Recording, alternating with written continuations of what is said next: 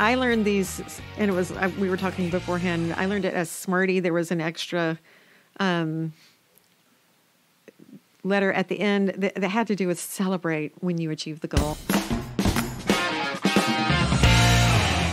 Hey, Islanders, and welcome to episode 125 of the Camano Voice. Today, we're breaking away from our normal format, and it's going to be me and Lydia Crouch talking about goal setting. Hi, I'm Brandon Erickson, and you're listening to the Camano Voice podcast, where I interview folks around Camano Island and beyond. If you want to stay up to date on events, businesses, and even hear a little history of this area, subscribe to this podcast and share with your friends. Thanks for listening. Hey, Islanders, and welcome to another episode of the Camano Voice, where we release a new episode every Tuesday. This episode, like I said in the intro, we're doing a little bit different. So we're going to be going over some goal setting in this episode, and this is actually going to end up being a two-part episode. So first part, we're going to go over goal setting. What are kind of the steps to set goals, and what framework do you use to set goals, and how do you come up with those goals to begin with? I had a lot of fun with this episode. I love goal setting and business planning and these different aspects, but a lot of times I get stuck in not doing them because I enjoy the collaborative aspect of them. And so once I sit down by myself to go do them, a lot of times I'll just sit there and twiddle my thumbs, and then I'll get distracted by whatever pops up into my head. So this was great for me. It kind of forced me to actually put pen to paper, so to speak, and come up with some goals and ideas for what I want to do for this year. And so Lydia was kind enough to sit down with me, and we were able to knock out, like I said, this first episode, going through and talking through how do you goal set? What are the steps to make a successful goal? And from there, next week, we're going to launch into what are our goals for 2022. And so you're going to get to hear from us on what those are. So, I hope this episode's helpful for some of you guys. I'm sure, again, most of you have probably heard most of what we talked about. But for me, it's not about what I know. It's about what I need to be reminded about. And so hopefully this is a good reminder for you guys to sit down, check out some goals, just come up with some. Take 15 minutes out of your day and come up with some goals that you would like to achieve by the end of 2022. And so anyways, I'd love to hear about what goals you guys have set. So you can always reach out to me at voice@camanocommons.com. And so I'd love to hear from you from that. But without further ado, here's my conversation with Lydia about goal setting for 2022.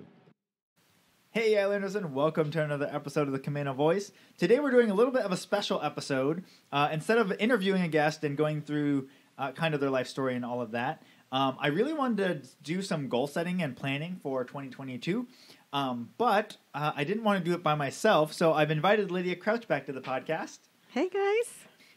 And so we're going to go through goal setting. We're going to kind of just throw out, and there might be a lot of processing of what goals are for this coming year in this podcast.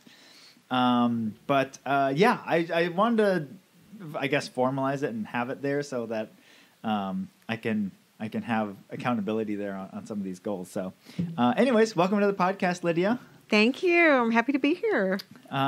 Cool. So before we get started, how was 2021 for you?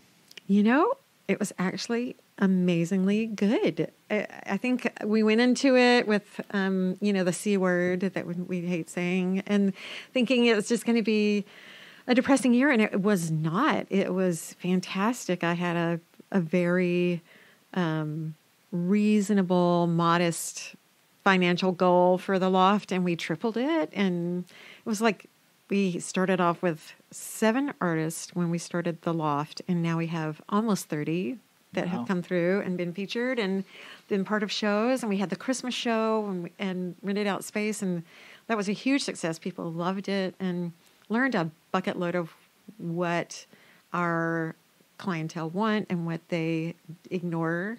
I'm not going to say they don't want it, but they just don't notice. So we're trying to get them to notice. And so it was really fun. I really enjoyed the year. Good.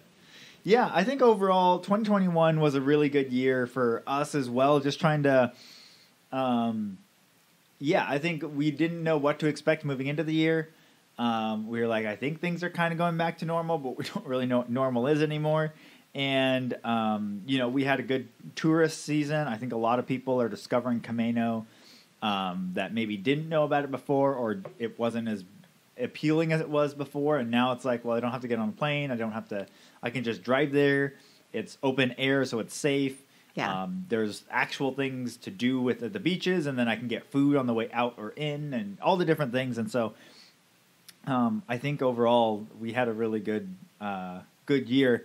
Now, it's always caveated with that because I don't want to be like negative or anything, but like you can have a great sales year, and yet your net that's left over at the end of the day is less than what you've had previous years where you made less. Because things cost more. That's true. Yeah, that's like a little scary. Our cups have like increased by at least 50%. Many of our paper products have doubled in cost. So like, and then if you can get them. So then like just your cost of goods and things like that, like all increase so quickly, and you don't capture that all in cost. And so so I mean, overall, great year. Did a lot, learned a lot. Excited for 2022 for sure. I'm ready for this year to get started and see what we can do with it. Yeah. I've noticed that too. That even today and yesterday, most of the people I talked to had never been up to the loft before. Okay. And some of them had never been to the Commons before, and so it was like, this is fun. I mean, people are wanting to explore. They're not afraid to talk to people, but it'll be interesting to see how we interpret what they're interested in, because it's a whole new demographic. Yeah. Possibly, remains to be seen what they like. But the island is still such a special place, and it's a safe place because you can be outside, and it's flat enough that almost anybody can come, and you drive on. We've got that going for us. Yeah. So no ferries where you're crowded with contaminated handrails or whatever. So. Yes, all the different things that can get all you at the this things, point. yeah. Oh, so yeah, and then from like a business and like, I guess, personal perspective on 2022, my wife and I bought the business end of 2019, and so we rolled into 2020 with all these hopes and dreams. Man, and then 2020 happens, and we're just trying to survive. And then 2021, I don't feel like it's such a weird year in my mind. In some ways, it's so short, whereas 2020 felt very long. Yeah.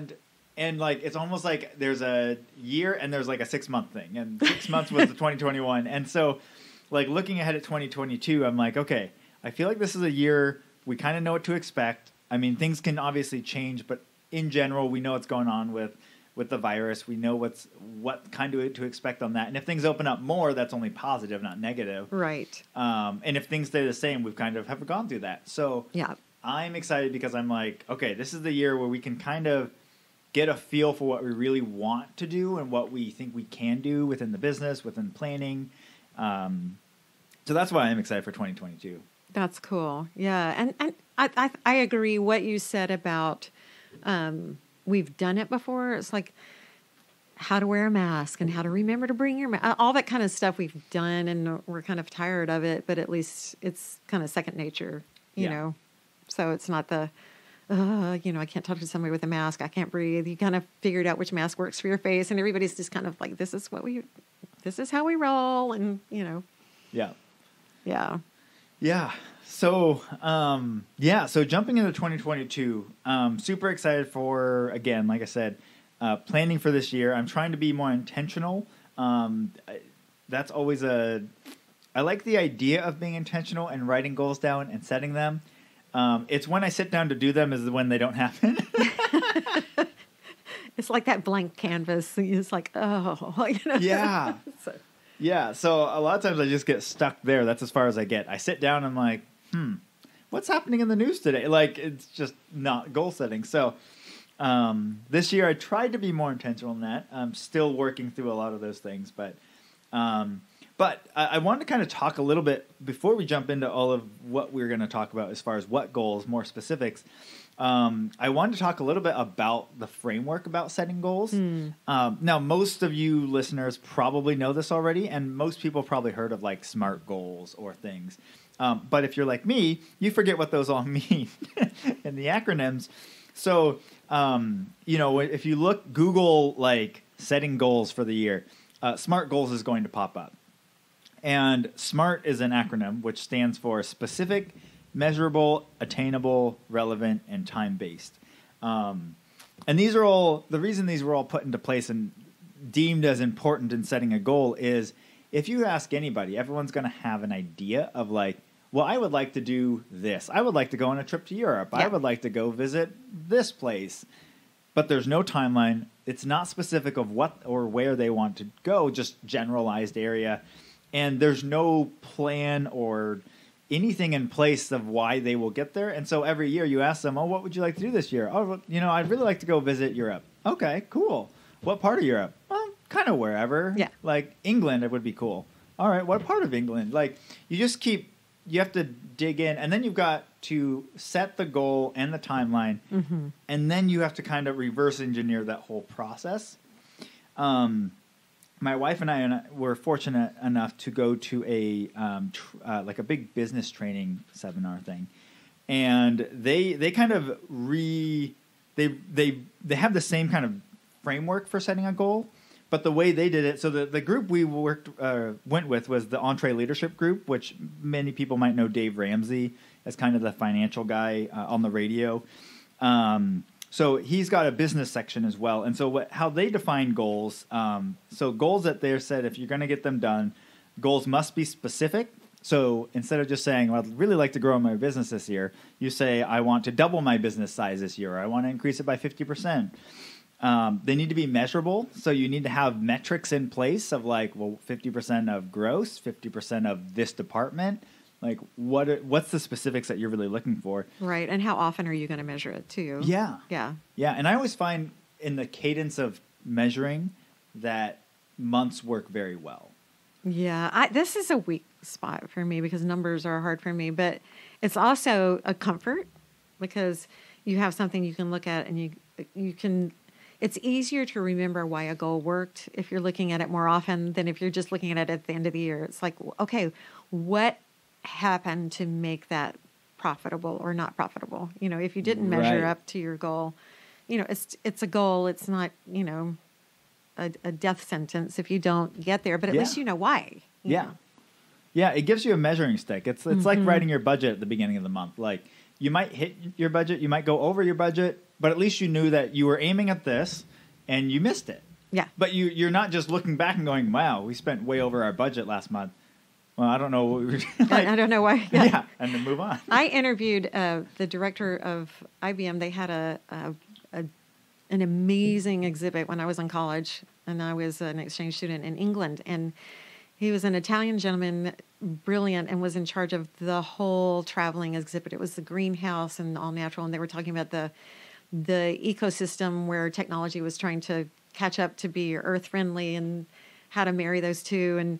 And he gave me an interview for a project I had going in college. And he took this book and he drew on it. He goes, here's the deal. And he put 2 dots. And he said, if you aim for the bottom one, which is the one you really need to meet, you probably won't reach it. But if you aim above it and beyond it to the dream part of it, you might surpass it. You might not make it to the moon, but you can make it beyond the star that you were looking at, know? And so that helped me a lot. It's like, go ahead and dream big and aim for it and make goals to reach it. And you'll get further than your realistic, this is what I can do. Because we tend to limit ourselves, Right. Yeah, so, and he was doing amazing things. And he had the best looking suit I've ever seen in my life. So, he was doing something right? That's very cool. So, yeah, and I think that reminds me of, I want to come back to that more on, after we've kind of broken out the framework, but just, I was re-listening to another video that was talking about making dreams and stuff. So I definitely want to come back to that. Cool. I'm going to make myself a note on that. So the other part, the framework that they talk about is, make sure you have a time limit. Like you want to, increase sales by double by the end of the year, or, and so then if you set a time limit, as soon as you do that, you've got all the pieces in place. You've got a specific goal. It's measurable, and you have a time limit. So then you're into basic math. You're like, all right, if I want double sales, you can multiply that on a calculator, divide that by 12 months. Okay. So now you know exactly what your targets are of what you're trying to do. So you get to reverse engineer it. And then every month when you check in, you can compare and say, oh, we didn't quite hit our goal. Or we did hit our goal. And so he talks about those are the three first pieces of setting a goal up to make sure that there's actually something you're hitting, not just a dream or there's no real target. And then the last two that they have are more once you have that in place. The other thing that goals need to be is they need to be yours. They talk about. He references in his talk on this. He's like, if you're a doctor because your parent wanted you to be a doctor, I don't want you to be my doctor. Yeah, right? Yeah, that's a little scary. And they could be skilled, but there's something about somebody who's walking in their gifts and their interests that they always have something extra for you. They're, even a painter. When I've done commissions of subject matter I didn't love, it came out flat. And so I quit doing it because it was like, that's not what I do. I'll refer you to a friend who loves what you're looking for. And I'm turning down money, but it's also my reputation of my style, that people will start to come say you don't like animals, but you're painting pet portraits because you have the skill to paint anything that you look at. But all day long, you get known as a pet portrait artist, and you're miserable. And so the paintings get worse and worse. But you get known as that, and you kind of trap yourself. Right. So I think that's really good that the goal be yours. And you got to let your mom and dad down gently. Yeah. So yes. Yeah. Well, and this is actually. Again, I was going to refer back to this, but I just listened back to John Acuff, who is an author and does a lot of books about starting a business and how to continue to grow in a business. But one of his questions that was a pivotal point in his career was when somebody asked him, because he's an author. So as an author, you get a book completed, you go on a big tour, book launch tour, but then from that you usually get asked to speak, and so then you go to these big keynotes and you're doing these things. And he got to this point where he was doing all of these keynotes, constantly leaving around, and someone, I forget who it was, but someone finally asked him like, well, John, do you want to be an author who speaks or a speaker who writes books? And he was like, good question. And so that made me think of that is like, you're like, are you want to be a portrait person like that does just self-portraits and sometimes paints on your own, or do you want someone that paints on your own that sometimes does portraits? Yeah. And it's a hard one because if you don't, anybody in any career will tell you it's going to take time to find your voice or to find your niche or niche, depending on where, and you might not know what you want until you try some different things. And that's okay. That experimentation part is, I don't know, I think it's important because it is a brave step to experiment. And, but not to say, this is who I am. I have to know who I am when I start this. But you can still have measurable goals on the way. I want to learn how to paint water. So I want to do 50 watercolors of water this year. That's an attainable goal. Yeah. And you may burn a lot of them, but that's okay because you've learned, and then that applies. You can put that as in your tool belt as something you can pull out when you want it because you know it. Yeah. So goal setting, I guess you and I are learning how to goal set, so this will be in our belt. Yeah. I want to go back though and ask, what did they say about relevant? That's a hard one for me. Is it relevant to the season, relevant to the subject, or did they talk about that? I probably should have looked this up more. I'm putting you on the spot. When I was reading through, I literally Googled SMART goals, and this is what popped up as the headlines. That's what the SMART stands for. Yeah. And because I knew I wanted to talk more on what EntreLeadership and how they put their goals together, I gotcha. I didn't dive super deep into each aspect of what they had written. Relevant, I'm trying to remember because I read like a very brief summary, but again, it's probably gone. I'll have to get back to you on that. I don't remember. I think that's something I'm going to look up too, because I learned these, and it was we were talking beforehand. I learned it as Smarty. There was an extra letter at the end that had to do with celebrate when you achieve the goal. That it's important your brain. And I heard this just recently in another program I'm doing. That when you are reestablishing your thought processes, for instance, if your self-talk is always downing yourself, because we learned to do that in junior high because that's the cool way to talk. Oh, that's a really good painting. Oh, no, it's not. We deflect. Yes. And it's not very kind to the person. Right. It's not kind to yourself.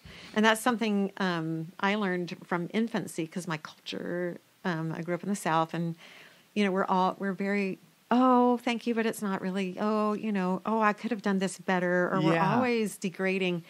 And my mom had a friend who said, she would always put that back on the person who gave you the compliment, and she would say, you are the kindest person. You just made me feel so good. Thank you so much.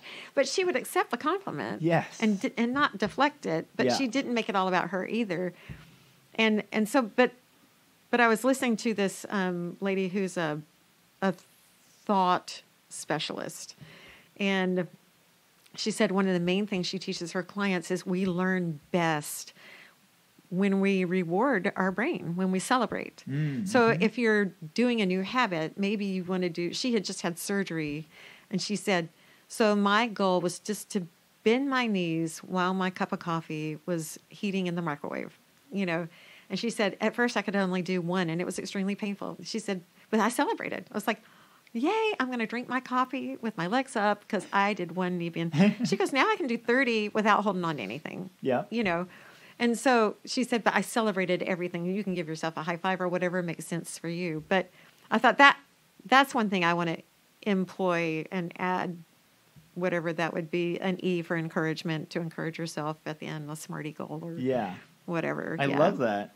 Yeah, I think that's really important. And I do think that a lot of whether self-employed or people that are kind of that go-getter or just, trying to make things happen, we never take the time to slow down and celebrate. And a lot of people I've talked to over this podcast,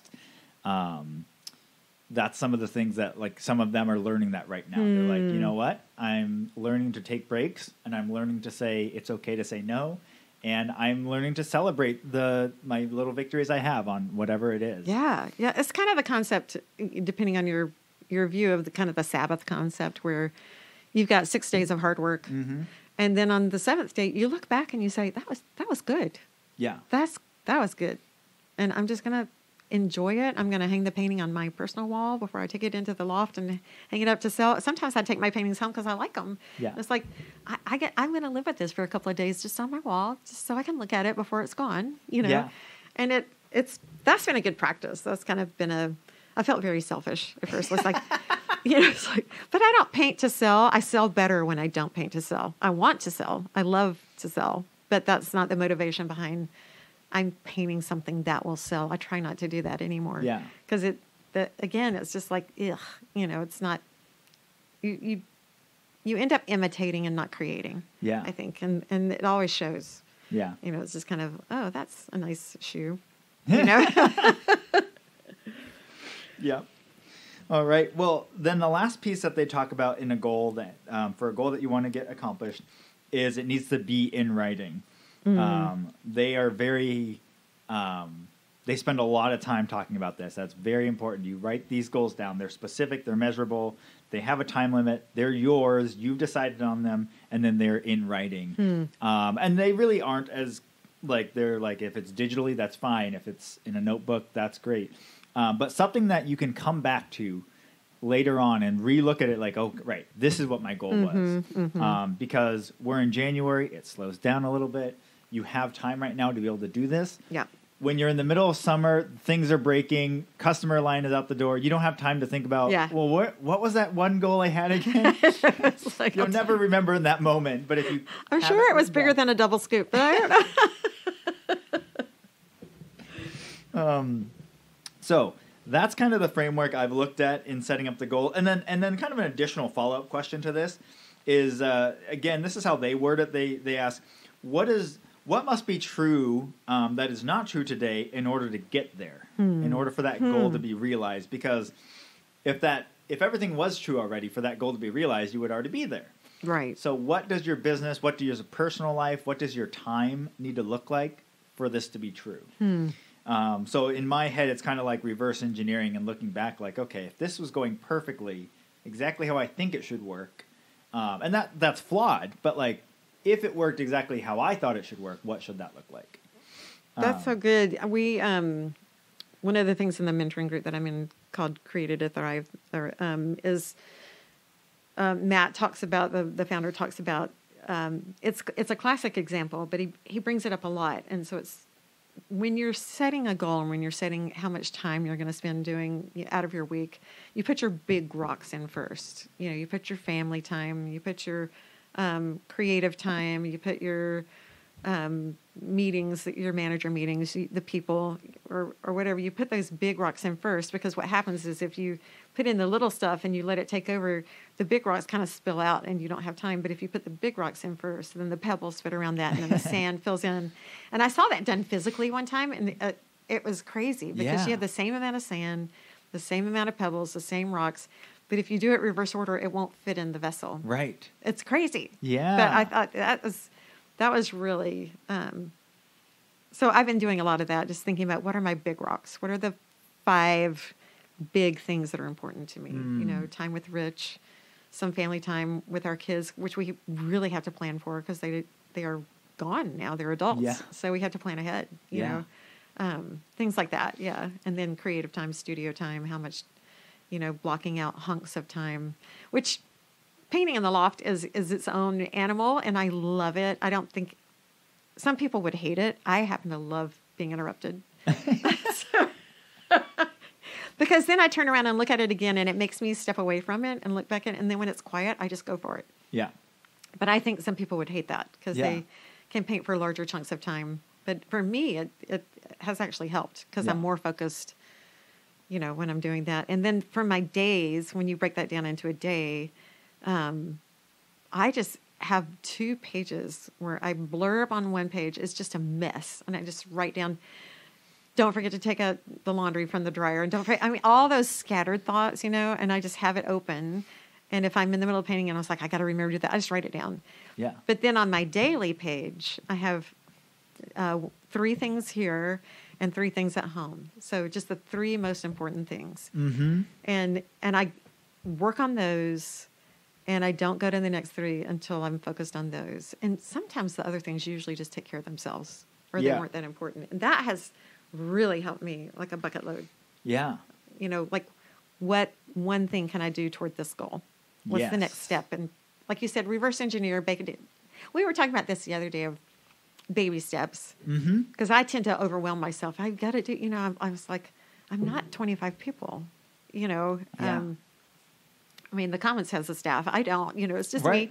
And it's like, if I do the main things, the other things kind of fall into place. Yeah. And like planning out the featured artists, then the podcast guests for you. I know who to tell you is coming, and, and you get to interview them far enough ahead so it's not a headache and that kind of thing. And then they're excited about it and looking forward to it. And,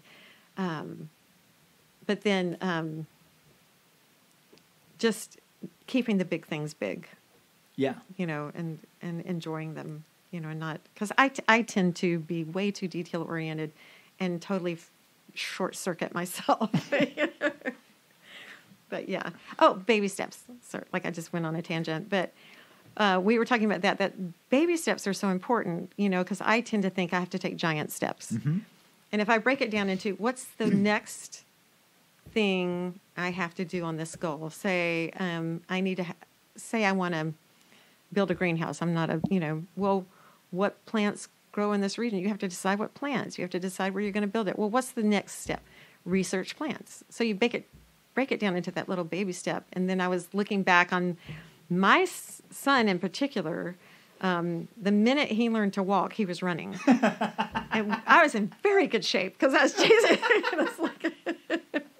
He just loved to run. I remember one time at the Lights of Christmas, I'm pregnant with our daughter, and he takes off running after the hayride wagon. Oh, no. I'm like, Davis! And they're egging him on, going, come on, you can catch us. I was like, no! And so I was reminded, just because it's a baby step doesn't mean you're not covering a lot of ground, So baby steps get you a good long distance. I love that. I love the mind picture of that. So another thing I wanted to throw in this before we jump into it is I was just rewatching this, and this is referencing Jon Acuff again, and I'll actually link to this video in the show notes because I really enjoyed watching it. But he's going over, this is actually his 2021 goal planning. But he was like, here's some questions that can help you kind of come up with some ideas. And he said, one of the things he talks about a lot in his books and stuff is like fear. And our minds will try and trap us in what we are really capable of and what we should or shouldn't do.